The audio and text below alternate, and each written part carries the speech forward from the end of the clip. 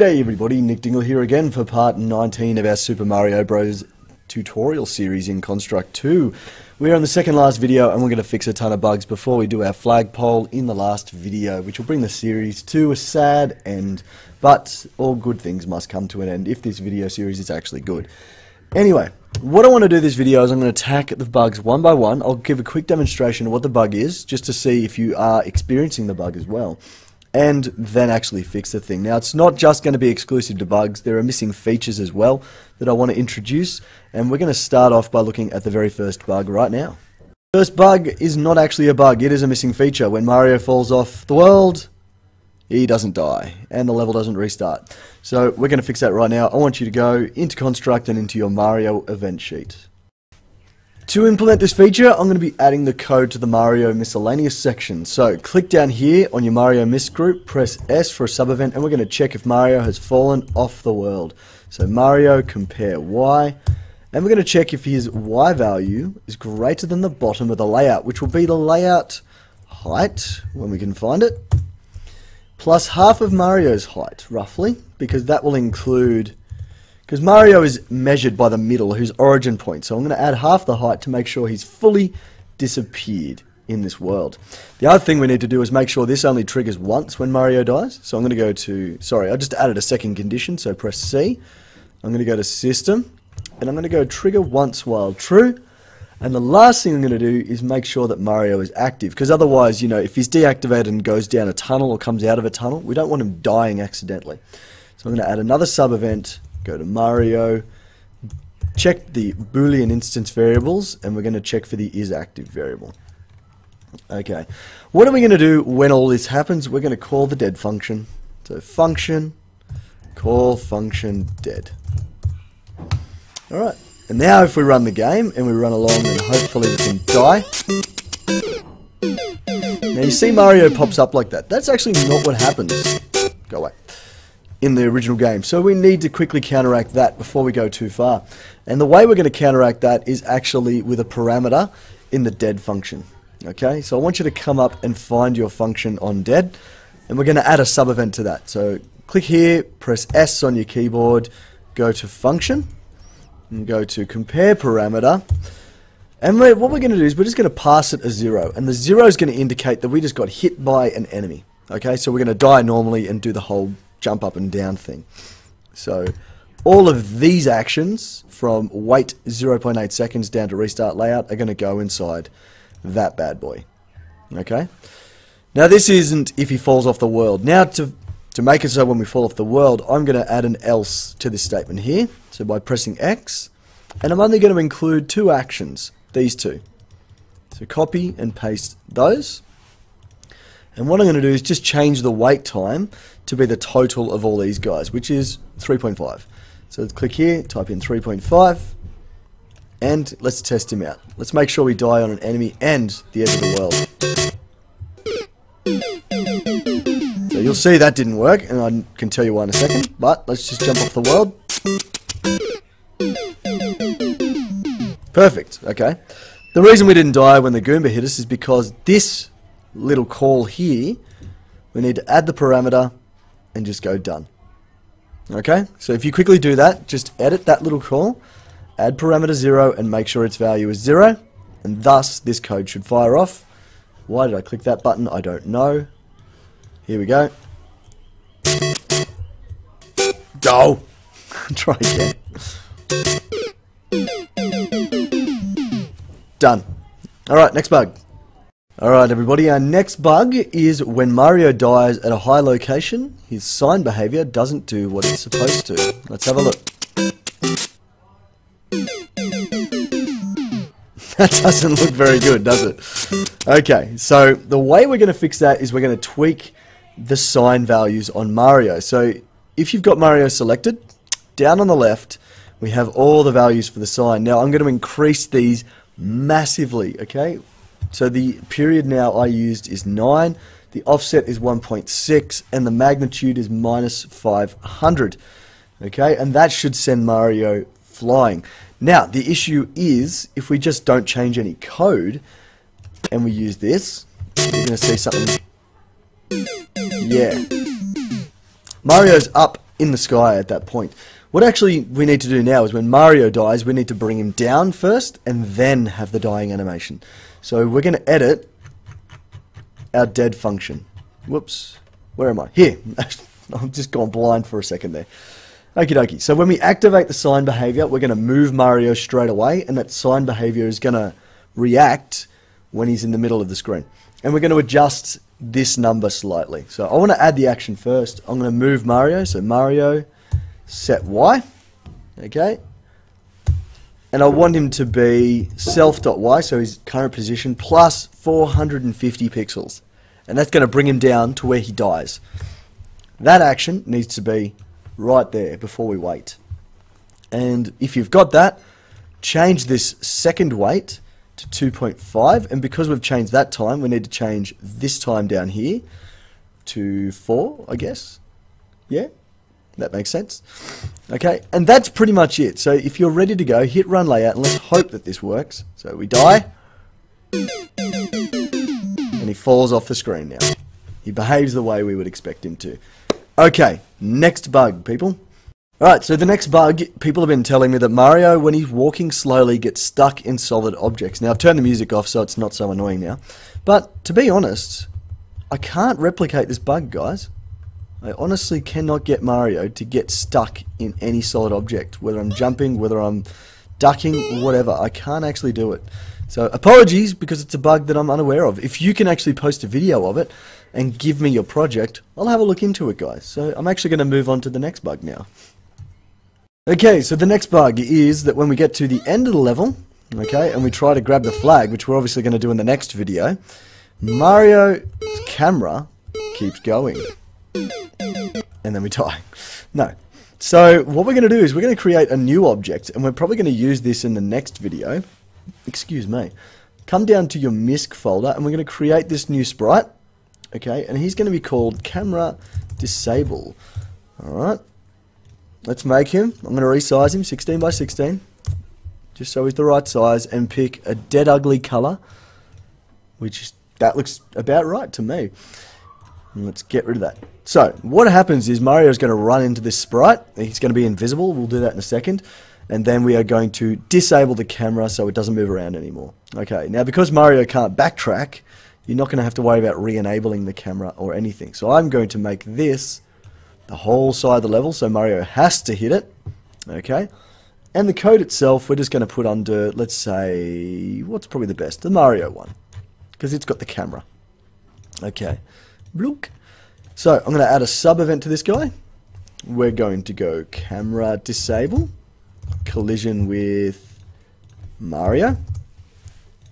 Okay, so when Mario collides with the camera disable, we are going to go camera collisions to disable, because that's what we're using to disable the camera. Okay, give it a quick go, as always, and the camera stops. Now that might not be the right position for it, it might have to go back a little bit, but I've demonstrated that it works. That's probably the most important part. Let's just quickly change its visibility to invisible, and that bug is dealt with. Alright, next bug, people. Alright, so the next bug revolves around the enemies and being able to walk while they're not on screen or haven't been seen before. So for example, if I was to put this fella here, he's going to walk off the platform and the Goombas are going to walk around before I even see them. So let's quickly get to them. So they've already moved, and I betcha Koopa Troopa's gone. He's walked off the platform before he even had the chance to come and say hello. So what we're going to do, we're going to change the code so that they don't react at all until you see them for the first time, okay? And once you've seen them, then they're allowed to move as much as they want, okay? So you need to be wary of that, is that once they're on the screen, they keep on moving. So let's do the Goomba first, and we're going to edit the code up here where we're simulating they press right, because that's their movement code basically. Now, what I'm going to do is I'm going to split this into a couple of bits. This is just one large event at the moment. I'm going to split it into two. So guys, I want you to press B, which is going to create a blank sub-event, and I'm going to drag this into there, and then drag these actions into here. Alright, so get that set up first. Make sure event 3 is underneath event 2. And we're going to keep going. We're going to add 2 more conditions. We need to quickly do a system for each Goomba. Otherwise this isn't going to work properly. Alright, and make sure that's the first condition inside your event. We're going to add a second condition, well, another new condition I should say, which is Goomba. Just type in screen, and is on screen. Alright, they're the only changes we need to make. We just need to go for every Goomba, if they're playing default and they're on the screen, simulate and turn them on. So let's press play, make sure the Goombas don't move until we see them. And there you go. They didn't. Kill him. Alright, now for the Koopa Trooper, he's the same fix, okay? So I'm going to scroll up to his movement code, dunk, which is right here. Let's create another blank event. Let's move these actions down. And let's add some conditions here. So first of all, the for each, if I can spell, for each Koopa. Add a second event, which is the Koopa Trooper on screen. And let's just make sure our Mr. Koopa Trooper does not die on us. Hopefully he doesn't. There he is. Alright, now that brings us to our next bug. So, the next bug is when we run into a Koopa Trooper, while he's in a shell form, we should be able to kick him, basically. Okay, so that's going to take a little bit of modifying, but what I mean by that, what I mean by all of this, I'll demonstrate the bug. If I turn him into a shell, and then I run into it, Mario dies, which is not the actual behaviour. You know what, I did forget about this, guys, and I thank everybody who reminded me about this one too. So what we are going to do is we're going to modify this event to start with. This is the one where it hits Mario. Okay, we're going to add another condition to make sure the Koopa Trooper is walking around, because this is where the Koopa Trooper hits Mario. So add another condition with the C button, go to Koopa, and make sure he is playing his default, not dead, default animation. So that means we're not going to die when we hit him this time. Okay, now we need to modify a little bit more code. So when you're ready, come down with me. And this is the event that we're going to modify slightly. Okay. Now right now we're checking if Mario's falling. We're actually going to stop that. We're going to do something a little bit different this time. I'm going to add another blank sub event, guys. And it's going to add it down here. And I don't want it down here. I want it up here. So make sure, I'll just do that again. You drag this bad boy. Whoops. So it's just a plain line like that. Okay. I'm going to put the Mario is falling in there. I'm going to put this action in there. Okay. And what you're going to see is Mario running into him and kicking him along. So the only time that we do this action, which is sending Mario back up in the air, is if he falls on top of him. If you just run into him, it should just kick him. Hopefully. Let's test it out and make sure she works before I keep going. Kick. Woo! And off she goes. Alright. No, next bug. Alright, so this next bug, everybody, is probably like a twofer. So right now, when Mario goes to headbutt the boxes, whoops, I don't know how that's going to, but anyway, you'll see that Mario can headbutt boxes with just standing underneath it, and he can't go up small spaces. So I'll even demonstrate that with small Mario. It is really, it's impossible, actually, to get up those small gaps. Okay, this has to do with Mario's collision. So if I even put him over the top, you can see he wants to fall, but there's collision data that's stopping him doing that. So what we're going to do to fix both of these things, we're going to modify Mario's collision. Now, I might be making more bugs for myself by doing this, but this is probably the nicest thing that I came up with. So if you double click on Mario, we need to get to his animations, and more specifically his collision data. Okay, so what we're going to modify, we're going to bring in the sides of the collisions on most of these animations, guys. So this, we're going to bring in the right pixels, well, the right side in by 1, and the left side in by 1, just like that. Okay, pause the video if you need to keep going, because I want to go through all these animations. The running one I'm not going to touch. I'll tell you why in a second. This one here, I'm going to bring in the left side by 1, and I'm going to bring in the right side by 3. 1, 2, 3. Alright, that's actually going to be the same size as the small idol now, roughly. Okay, now it's time for Big Mario. We're going to bring his pixels in 1 on the left, and 1 on the right, like so. And then the running, this one's really weird because it's a big box, okay? So this one, I'm just going to type in the number, well, I'm not going to type this number in, it's 9. And this number is going to be 23. So I've only brought it in by 1, but I'm going to apply this collision box to each frame. Okay, so it's all the same. So right click and go apply to whole animation. Don't click that one. Okay, that way you've got the same collision data on all 3 frames there. And then finally the big jumping. Okay, we're just going to bring him in 1 on each side as well. Like so. Okay, let's give that a test, make sure it works. There's a gap there. There you go, I can actually fit now. And Mario will fall down.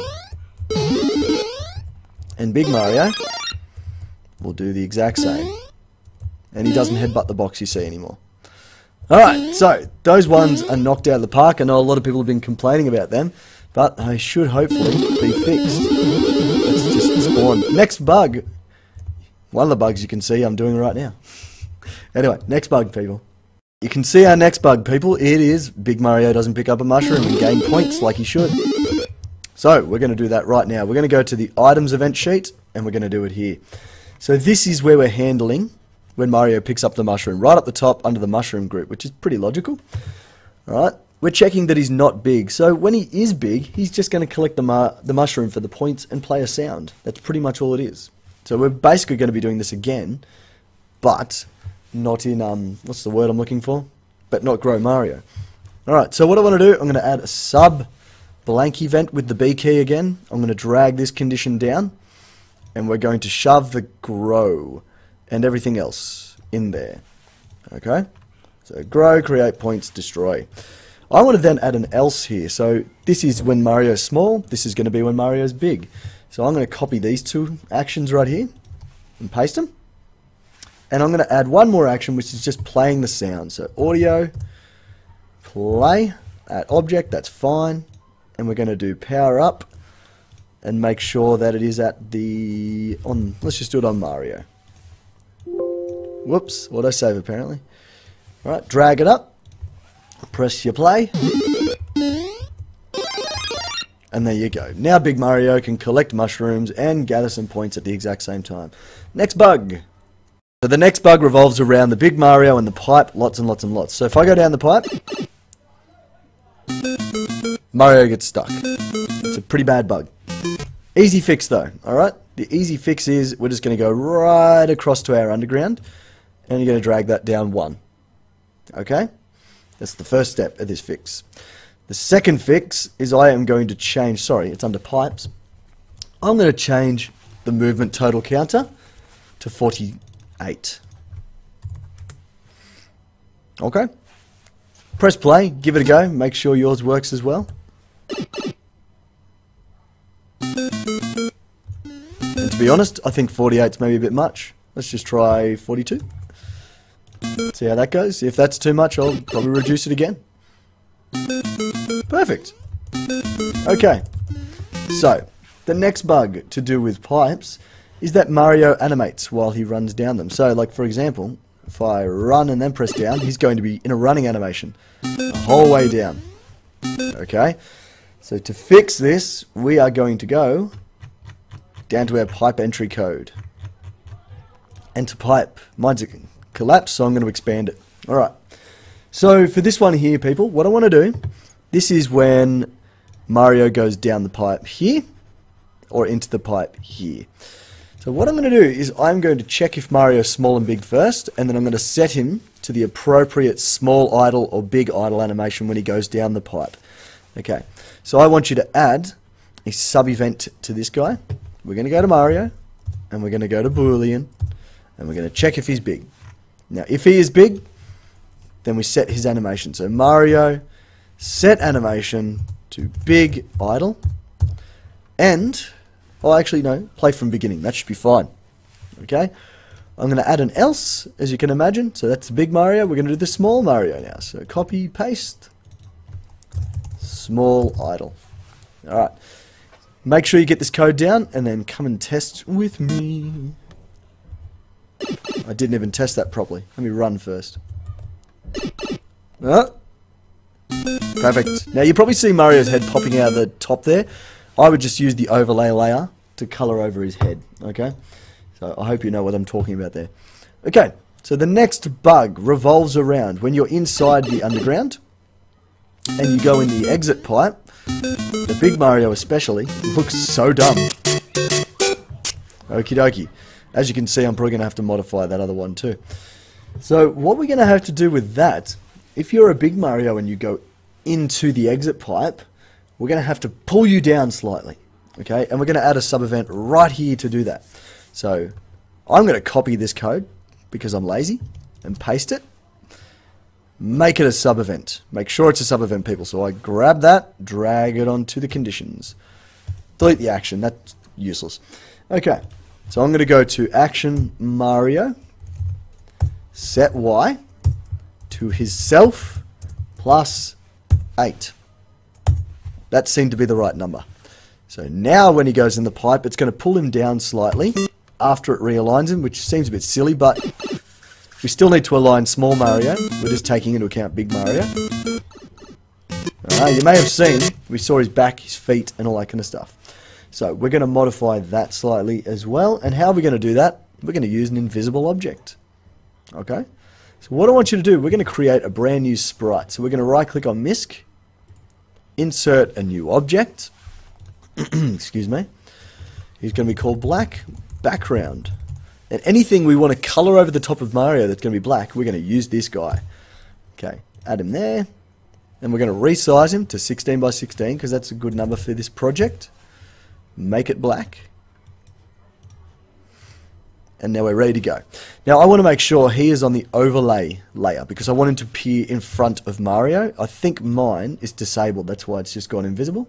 So I'm going to go to layers, tick, and I'm going to drag him down here and resize him. Now you'll see I've just lost the actual pipe. If I just right click, go Z order, center bottom, that black square is now behind the pipe and it's going to look a lot better. The other thing I said I was going to do is color in the overlay for these bricks. So I'll do that right now actually. So you'll see I've got the overlay here selected. I've got the pencil. I'm going to just paint that brick there and that brick there. Alright, let me turn my level layer off and you'll probably see what I've just done. So just added 2 little blocks on the edges and hopefully that'll look a bit nicer. Alright, let's give it a go. Looks much better. Now the floating at the end there is because of our value at the top. So I would try something a bit smaller. Fiddle with that value until you get it right. Okay. Next bug, everybody. Right, so the next bug, everybody, is actually around the music, and it's to do with this little action right here. Now, I just want to quickly thank, and I apologise if I pronounce this incredibly wrong because I suck at pronunciations, but Ramtin Solanti, or Soltani, sorry, he has done an enormous amount of work on this project, and I'm actually going to talk about that after we fix this bug. But the issue is that the only browser that supports this action is Chrome. So that really limits what we can do with it. So I have reworked the entire, how do I put this? I've reworked all the music systems, and it's actually a lot more flexible and means that we can have different music for the ground themes. So we're going to do that now. Before we do though, you are going to have to go to the description and download another file which has got new songs in it. So if you can go there, find the musicfast.zip file and download that. Alright, so what I've done to counteract this problem that only Chrome supports the increased playback speed is that I've just created new fast themes. I've just sped them up in Audacity and just saved them for you to use. So if you want to drag those files into your existing music folder in your project, you can probably guess what we're going to do next. We're going to get it into our project. So I'm going to jump over to project, I'm going to come down to music, right click on the bad boy and import some new music. So I'm just going to go click, control, click, control, click, control, click. Alright, open, import. Okay, so now we've got the fast themes into our game. Before we even do this, what I'm going to do is I'm going to go to our pipes event sheet, or sorry, our world event sheet. I'm going to get to the pipes soon. And we're going to add a new global variable to this guy. Alright, I know we've probably got enough already. I'm just going to add another one, and I'm going to call this guy underground.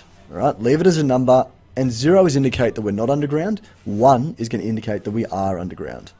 Okay, and we're going to use this pretty wisely in just a moment. So if you jump back over to your level event sheet, or event sheet 1, whatever you've called it, okay, we are going to modify the hell out of this. Now before we do, I'm going to add a new event. It's going to be a function, and we're going to call it, play music. Alright, so you can probably guess what this bad boy is going to do.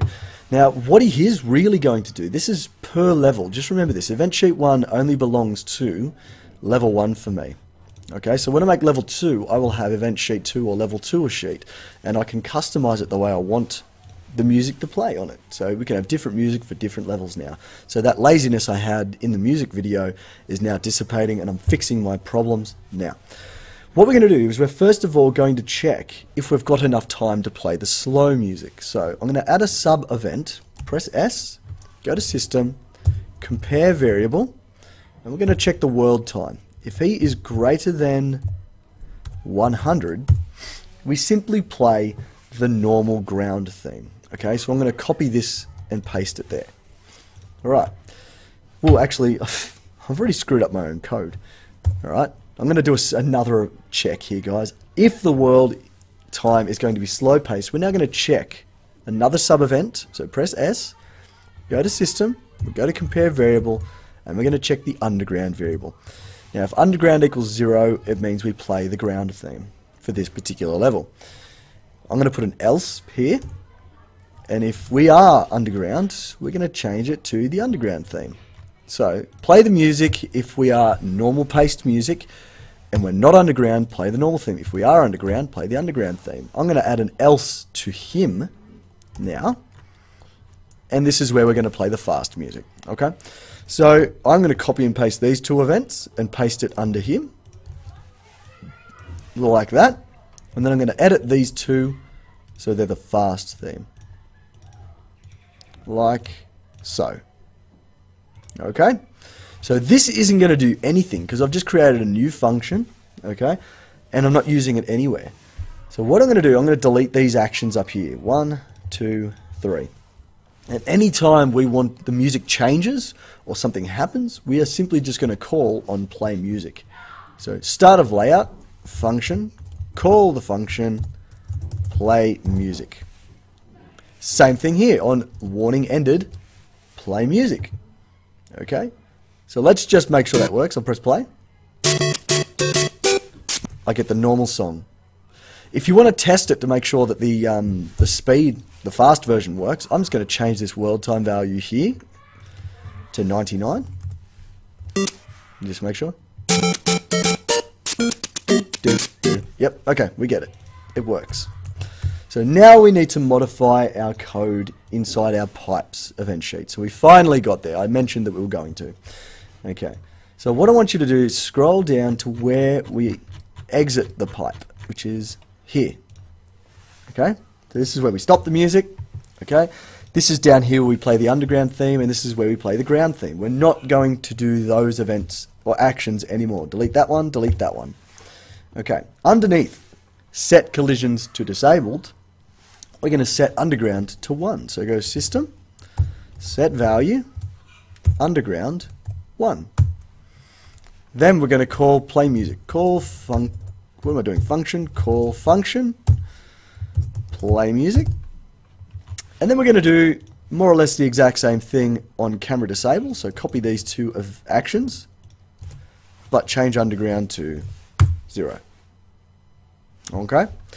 So with that done, let's test out Mr. Mario. Whoops, I need to get out of tile mode and turn my overlay off, otherwise it's going to really screw me up. Alright, I'm about to go underground. That's good. Let's just go underground. Let's make sure it still works. How good's that? Alright, so final thing is just to enjoy the game, guys, because this is this video done. Thank you so much for watching.